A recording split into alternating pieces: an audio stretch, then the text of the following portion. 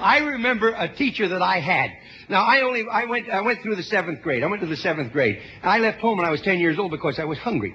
And I used to, this is true. I work in the summer and I go to school in the winter. But I had this one teacher. He was the principal of the Harrison School in Vincennes, Indiana. To me, this was the greatest teacher, a real sage of my time, anyhow.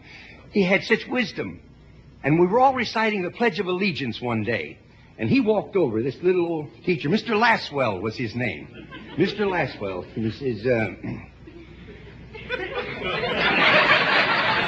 he says, I've been listening to you boys and girls recite the Pledge of Allegiance all semester. And it seems as though it's becoming monotonous to you.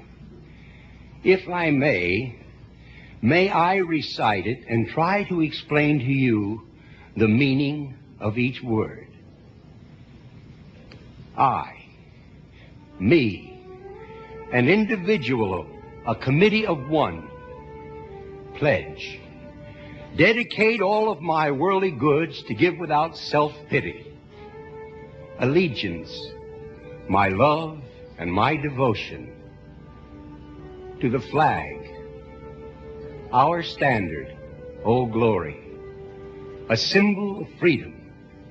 Wherever she waves, there's respect, because your loyalty has given her a dignity that shouts freedom is everybody's job.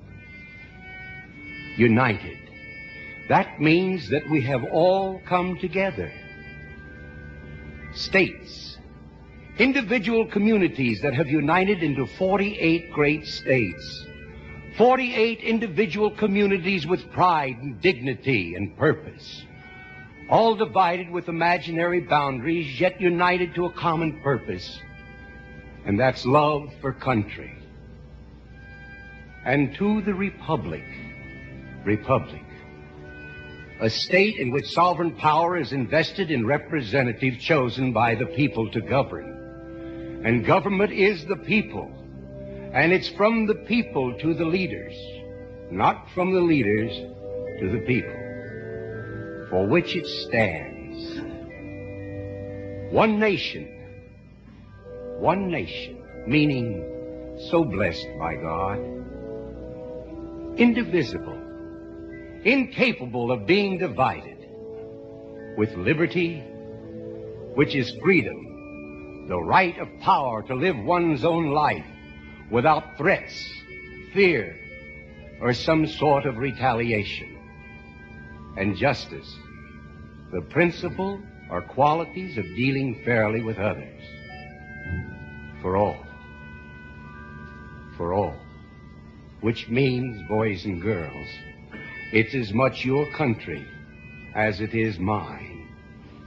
And now, boys and girls, let me hear you recite the Pledge of Allegiance.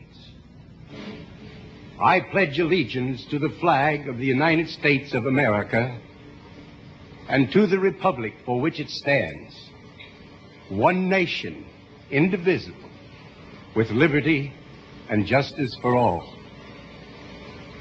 Since I was a small boy, 2 states have been added to our country, and 2 words have been added to the Pledge of Allegiance: under God. Wouldn't it be a pity if someone said that is a prayer and that would be eliminated from schools too?